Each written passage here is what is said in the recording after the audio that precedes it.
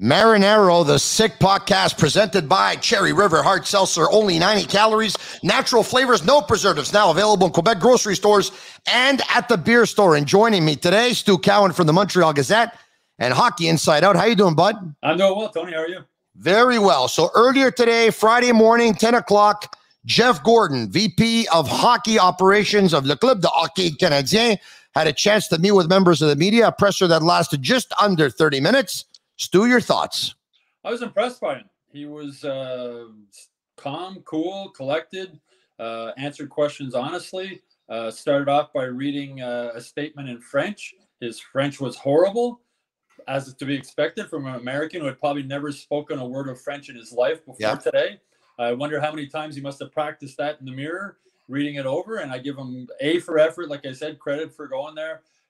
Said he's going to do his best to learn the language as well as he can. And he was sort of funny. He said, 30 years ago, I said I was going to become great at golf and I'm still suck. But he says, I'm going to do the best I can. And that's all you can ask for from him as far as I'm concerned. All right.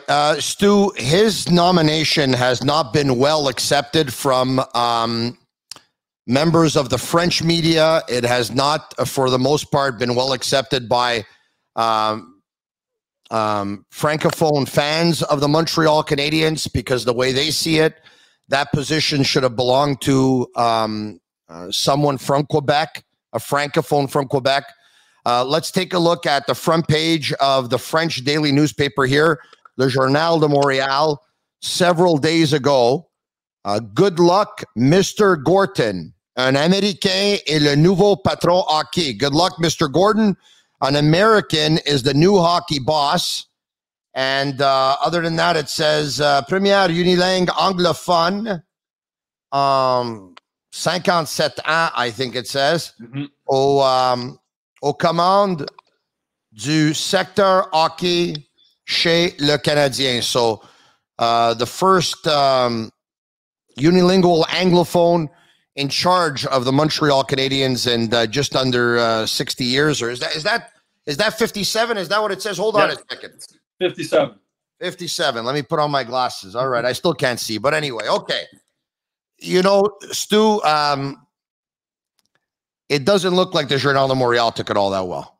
No, they didn't. I mean, how much more sarcastic can you get than an all-English headline at the top of the Journal de Montréal? But Tony, I was born and raised here. You too live here. Language is always part of everything that happens in this city, in this province, and the same thing with the Canadiens, and maybe even more so with the Canadiens. And as you said, a lot of the Francophone media, Francophone fans upset that it's not in God chez nous, who is now in charge of the Canadiens. It's also sort of amusing that it's a guy who grew up as a fan of the Boston Bruins, and Jerry Cheevers was his favorite player. And when I asked him the question today about his earliest memories about the Canadiens, he brought up the 1979 too many men on the ice penalty that cost the Bruins the series, and remembered stuff being thrown around his house.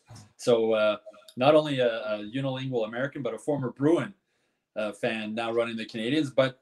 And Jeff Molson, he had courage to make this decision. He thought that Jeff Gorton was the best available person out there for the job. And after seeing Jeff Gorton today and listening to him, I can understand why he felt that way. And he went out and he did it. I mean, he set it up that there's going to be a French-speaking GM working under him. And I think, all this talk about how they're going to work together, there's no doubt Jeff Gorton is the man in charge right now. And whoever he hires as a GM will be sort of learning on the job under him, which is a better way to learn than the way Marc Bergevin learned. He's going to be a great mentor, Stu. He's going to be a great mentor. I agree. And when you see him today, he talked about how he doesn't have an ego and he doesn't worry about titles and stuff like that.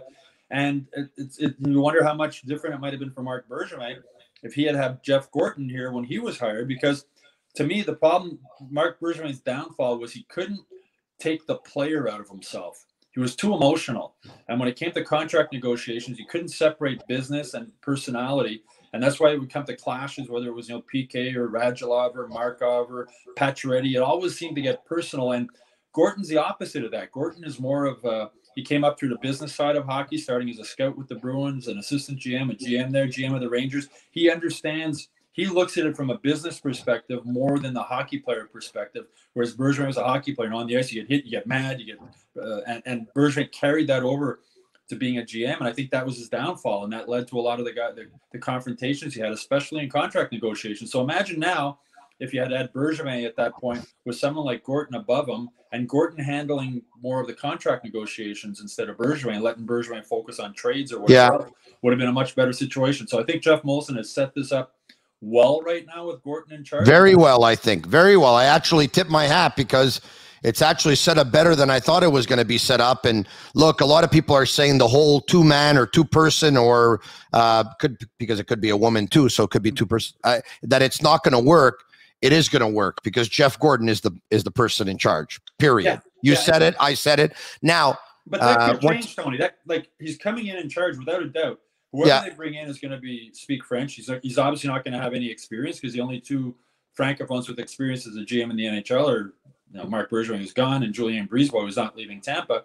But for a guy to come in, if it is a Matthew Darche or if it is a Daniel Briere, or the other names we're hearing coming around, Gorton can be the guy in charge to start this rebuild, train the GM under him, and then at some point hand the baton off and sort of step back a little bit more. But he can mold the GM in the way he wants this thing to go forward. We're talking at least 3 years, in my opinion, Stu. Oh, I agree. Yeah. And there's a lot of work to be done. I mean, he talked today about how he wants to improve the analytics department. He wants to focus on player development. And he said the GM won't be hired until probably after Christmas. And you know what it all said to me, Stu?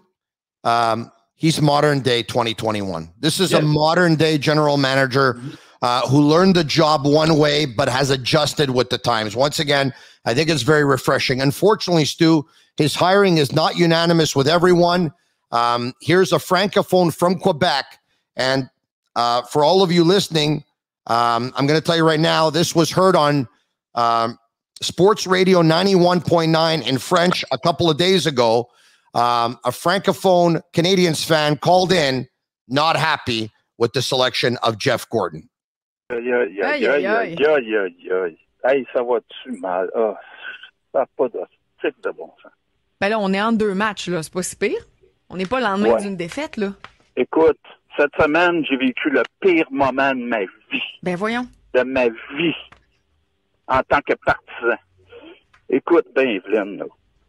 Si c'est pas rire de tous nous autres, les Québécois, là, puis les partisans du Canadien de Montréal, qu'il n'y a pas un maudit joueur, un ancien Canadien qui a porté le chandail fièrement du Canadien de Montréal, qui n'est pas capable de faire le job de vice-président, qu'on est obligé de prendre un Américain qui se fout de nous autres par-dessus la tête, qui s'en fiche de notre culture, qui s'en fout de nous autres, les Québécois. Ben, Monson, je t'haïs, Monson, je t'haïs de toi. Mais Victor... T'es insulté! Ouais, j'entends ça, mais attends. Mais excuse, évidemment. Mais non, c'est correct. Je voulais pas faire ça avec toi. Ben non, c'est correct, mais le DG, ça va peut-être être un Québécois. Attends un peu, là. Il va mettre un bouche-trou, il va mettre un no-gars, nos bons gars, pour aller faire le pantin. La girouette, à stick. Maudit Monson, t'as détruit notre dynastie. T'as détruit le Canadien de Montréal, Monson. Je t'haïs, Monson. All right. For those who didn't understand, this very passionate Montreal Canadiens fan is very upset that the Montreal Canadiens put a unilingual Anglophone as the VP of hockey operations. The fan says that basically Jeff Gorton is the general manager, and whoever's going to put there is going to be someone just to fill a hole. He went on to say that, Jeff Molson, I dislike you. You ruined the dynasty of the Montreal Canadiens. You ruined the Montreal Canadiens. I can't believe they couldn't put one former player there, one alumni from Quebec, that they had to go get this unilingual Anglophone. Wow. It's, you know what, Tony, for people outside of Quebec, especially Anglophones who don't speak French or understand French, wouldn't have understood what he was saying. But the passion that he was speaking with just shows you again, highlights how much the Canadians mean to French Quebecers apart from just being a hockey team. For sure. They're part of them. They're part of the culture. They're part of it. It means so much more to them than just a hockey team. And us Anglophones who live in Quebec, I think can understand that. Not to the extent a Francophone might, but people outside don't understand it. They can't figure it out. Stu, we can understand it, but we don't get emotionally involved because we detach, because we realize that at the end of the day, it's a game, it's a sport, it's a team, it's a club, it's an organization, and the bottom line is winning. And that's why we detach and they don't. And I want to just tackle a couple of things. And I'm going to preface it by saying, and I've always said this, and I always will, that if the best candidate to get the Montreal Canadiens back on track and back to their winning ways and to bring a Stanley Cup back to Montreal is a Francophone from Quebec, fantastic. There will be no one happier than me, and I will endorse it day, afternoon, and night. However, I don't buy all the, we absolutely have to bring back an alumni at all costs because they have the CH tattooed on their heart and they know what it means and this and that and all that stuff, because we've been down this road before. There's more. With all due respect to Réjean Houle and Yvan Cournoyer and Mario Tremblay and Steve Schutt and Bob Gainey and Guy Carbonneau and Rick Green and Kirk Muller, and the list goes on and on. And with all due respect to all of these gentlemen, it's not because you played here that it means that the Canadians are going to be a winner overnight and you're going to win a cup. It doesn't work that way. And just because you're a good player doesn't make you a GM. Being a GM, especially in today's NHL, is about so much more than just hockey. You're running a business, right? You're running a scouting department. You have your finger in everything. You're running a business, and the end product, of course, is what happens on the ice. But you can't just throw somebody in there without having any experience on the job. I mean, Réjean Houle, one of the nicest men you'll ever meet in great guy, your life, which is why he's still working for the Canadians, right? For sure. He was put into a no-win position with no experience, with a head coach with no experience, and we saw what a disaster that turned out to be. So while Francophone fans can be upset that the new director of hockey operations and the GM right now is an American Anglophone, part of them could also be happy that whoever the French speaking GM is going to be brought in is going to be trained properly. He's going to have a mentor who understands how the salary cap works, who understands how free agency works, who has a relationship already with the other GMs around the league. They're going to set that man or woman up for success and not for failure. Exactly. And part of it is contacts too. I mean, Jeff Gorton was asked today about, well, who's going to talk to the other GMs around the league? Is it you or the GM? And he said, well, I'm already talking to them. They already know who he is, right? Whoever the new GM is that comes in. I mean, if it's Matthew Darche, the other GMs sort of know who he is. I don't know how much of a hands-on communication Matthew has had with other GMs around the league, but just to have somebody to come in. I know if I was Réjean Houle, I'm sure when he was put in that situation would have wished he had a Jeff Gorton. For sure, 100%. No, anybody. I mean, when I was named sports editor at the Gazette, I was happy I had some other people around me who had been in that position, because you have questions. You don't know everything. You're coming in and you want to learn from other people. And as I said, Bergeron was put in there without anybody really to learn from, nobody to tell him, Mark, you have to separate your emotional side from the business side. Business is business, and the other stuff's other stuff. You had a mentor as a journalist. I had a mentor as a sports radio host and all of that. Okay, so now, Patrick Roy, let's get to him, because it was several days ago that he made his interest be known, saying stuff to the effect of, this club has been turning in circles since 1993. What do they have to lose to give me a shot to see what I can do with that club? Then he went on to mention, we all know what the problem was there. The problem was Trevor Timmins. And, Marc Bergevin decided to stay loyal to Trevor Timmins. And that was that. Saying that, he would be more than happy to work alongside Jeff Gorton. Look, everyone has an opinion on this. I feel very strongly about mine. Okay. There's no doubt that Patrick Roy has a great CV, Stu. He was for 3 seasons, the VP of hockey ops and the coach of the Colorado Avalanche. In the first season, he won Coach of the Year. He's been with the Les Remparts du Québec for over a decade. He won a Memorial Cup. They make the playoffs pretty much every year. He assumes both responsibilities of coach and general manager. Here's where I think the problem lies.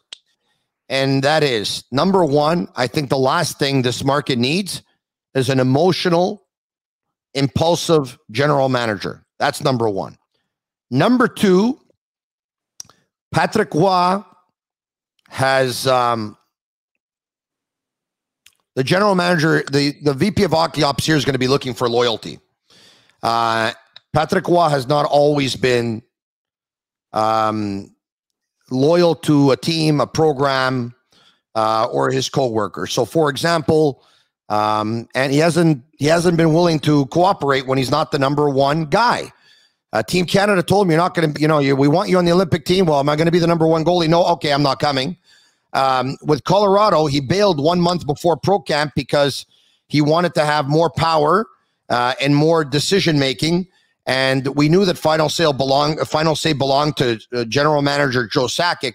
And Stu, for me, if you can't get along with Joe Sakic, one of the classiest guys to ever play the game, your former teammate, you won 2 Stanley Cups together, how is he going to get along with Jeff Gorton? And what I would see in my crystal ball, if he was given the position, I would see it erupt at one point. Everyone would know it erupted, whether or not Patrick spoke on the record or off the record. And at that point, what do you think is going to happen? A wave of public support for Patrick Roy, the gut chez nous, the legend, the king, the little Roy, who won 2 Stanley Cups here and 2 Connie Smites here. And at that point, Jeff Gorton is done. He's finished. Stu, I don't see it working out. I would give Patrick Roy like almost 0% chance of getting this job. I agree with you. You go back to his blow up with the Canadians with Mario Tremblay. Him and Mario Tremblay were roommates and friends when they were players, and they butted heads, and we know what that led to. But no, I can't see Patrick Roy being named. And I wrote a column the other day. If Patrick was brought in, I think his number one priority would be, how am I going to get this American guy out of the job? And we saw that headline in the Journal de Montreal, and I think there's members of the French media who would be willing to help Patrick do that. You can see Patrick leap. I think it would just be a power struggle right from day one. Let me ask you something. Earlier today at the presser, did it almost sound like one or two were campaigning for him? Oh, without a doubt. They were sort of like, what about Patrick? And will you talk to Patrick? And I understand. I mean, as you say, Patrick Roy has a resume, and Patrick Roy was a main reason why the Canes won their last 2 Stanley Cups. Fans here love him. How do you think Jeff Gorton handled it when asked about him? I thought he handled it perfectly. When he sort of was funny too. He says, "Yeah, I've heard of him." When he was first asked about Patrick Roy, and then he said, "I'm willing to listen." He said, "I'm not afraid of anything." Somebody asked him directly, "Would you be willing to work with somebody as emotional with him?" I think it was Marc Dufour, the Journal, and he mentioned Cam Neely in Boston, who's a very emotional guy as the president. You see him in the press box throwing bottles and getting upset. And Gorton said, "I'm not afraid of anybody or anything." He did go on to mention that he knows that Patrick is very emotional, and he knows a lot of people that know him. One of the things he talked about today is that he wants the GM to compliment him, and he wants them to have a certain skill set that he does not. So he said, "I never was a player, and I never was an agent." That caught he mentioned an agent twice, not once, twice. You know what it leads me to believe? That either the GM is going to be a former agent, or he'll open up 2 positions. And one is going to go to a former player, and one's going to go to a former agent. The first time I sort of went, okay, an agent, the player, obviously, Daniel Briere and Matthew Darche are 2 of the guys who have been listed as the top, among the top candidates for the job, both former players. But when he mentioned the agent once, and then he said it twice, I started thinking, he's probably talking to an agent or has his eye on an agent, whether it might be Pat Brisson. It's obviously going to be somebody who speaks French. So I found that was one of the interesting takeaways I had today when he mentioned it not once but twice. So we've all sort of been. Now, could Pat Brisson be the general? He's the most influential agent in the hockey game today. I would think he's the one who's making the most money. His portfolio of list of players that he manages or that he represents is pretty impressive. What would he do in a case like that? Let's just say it interested in him. Would he become the general manager and have somebody be able to fill in? I mean, it's a conflict of interest, is it not? It would certainly be interesting. I mean, I don't know. First of all, we don't know if he's even interested in the job. But if he was interested in it, I don't think he is. No, but if he was, you mentioned the money. He's probably got more money than he's ever going to need, and it might be a new challenge. And if it didn't work out, you go back to being a player agent. It's not the first time somebody would have gone from being a player agent to being a GM of a team. Yeah. And it's a high-profile position. Obviously, being GM of the Canadiens, he would have a relationship already with Gorton through negotiating with players, or from Gorton having been a GM. They would know each other. They would know. Bill Zito's a former agent. Yeah, they would know each other from that standpoint. Pierre Lacroix was an agent. That's what I'm saying. Michael Barnett was an agent. That's what I'm saying. And if you like this, Brisson is a very successful agent business, but it's not. You don't get a lot of. You're not in the spotlight a lot as an agent, right? You're sort of in the background. Maybe he would be a guy that. And again, I don't know Pat Brisson at all. I'm just maybe he'd be a guy that would like the spotlight and would enjoy sort of being there, especially when you got somebody you're working with also. But as again, that just, when he mentioned it once, okay. When he mentioned it twice, I started thinking, okay, definitely sounds like there's an agent in mind that he's thinking of at least talking to about getting this job. All right. I want to very, very quickly here, you touched on some of it. He needs to watch the team more. He'll talk with the coaches and the players. He'll meet with scouts. He'll hire a GM. He believes in analytics. He wants to modernize it and build out a staff. Young players, young drafts need development help. He wants to set up a development team. He'll look outside the box when hiring a GM. We'll choose one to complement them. He says you want to hire people you trust and make decisions as a team. He also said in Boston and New York, he signed or acquired local players. It's important, especially in Montreal. He understands that. And he's got a great feel for players. He has a great feel for people. He confirmed that it's a multi-year deal, but did not want to confirm the amount of term.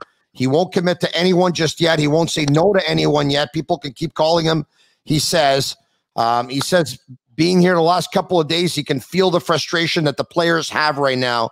Like you mentioned, he doesn't have an ego. He's not big on job titles. He just wants to help. He's not thinking about what if it goes bad with a GM. He's focused on making sure that it goes good. He said the Rangers were good when he was there, but they weren't great. They had internal meetings.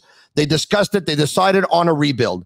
If he decides on a rebuild with the Canadiens, they will be transparent, but he's going to need more time to take a look at the entire situation. Stu, do you think he goes the way of a rebuild, yes or no? And if so, how early does it start? I think he does, because he's already done it once, and we see the results of it now when you look at how the Rangers are doing. So I think I think he was, when Jeff Molson brought him in here, I think that's one of the reasons he brought him in. Here's a guy who has experience doing it. It was a real surprise when he got fired by the Rangers. That sort of caught people off guard when him and Jeff Ferguson got fired this season. It wasn't like he was doing a horrible job and they fired him.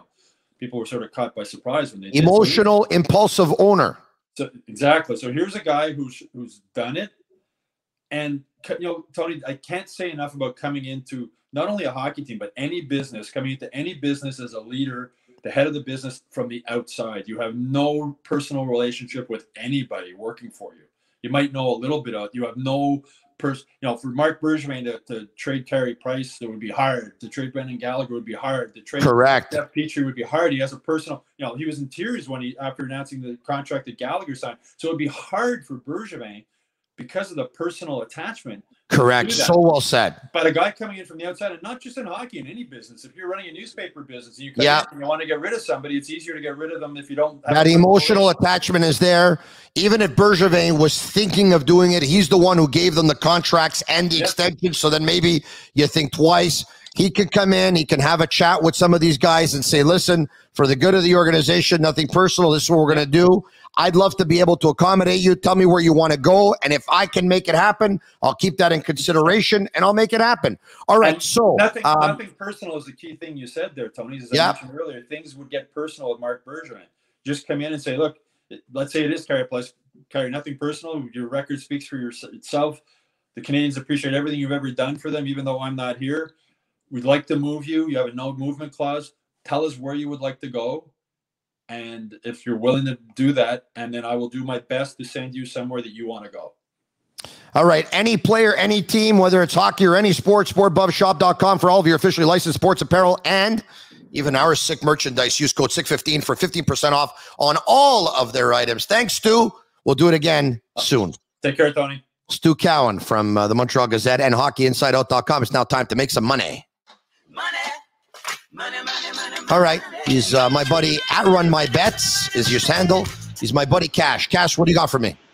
What's happening, guys? I have a pretty solid game Saturday. Nashville Predators and Montreal Canadiens. Guys, this year it's been working out great. I've been fading Montreal, and their record says it. If you've been betting against them, you have made money. Now, here's the thing, guys. I'm not looking to take the Nashville. They're about minus 180. It's not a really big payout. I'm looking to go big on minus 1.5 goals or even the regulation line if you can get something like that. I think there's tremendous value in there. I see Nashville coming in and winning by a few goals, 3-4 maybe even. Guys, I'm not even going to shy away from taking an alternative line like minus 2.5. I really think this game can get ugly. I would include Nashville money line in your parlays if you're doing them tomorrow. I really like Nashville minus 1.5 regulation line. Get some money down on Nashville. They're going to win tomorrow against Montreal. And Cash, let's not forget the Montreal Canadiens will be without Josh Anderson, Brendan Gallagher, Sami Niku, and Jeff Petrie. At the very least, we'll see if there's anything else. So, yeah, and let's not forget the Canadiens spanked Nashville pretty good a couple of weeks ago at the Bell Center. Yeah. And the Predators probably have some redemption on their minds. Yes. Is that it? That's the pick? That's it, guys. Bet this earlier than later. I like this it. line will move. He's Cash. I'm Marinaro, the Sick Podcast.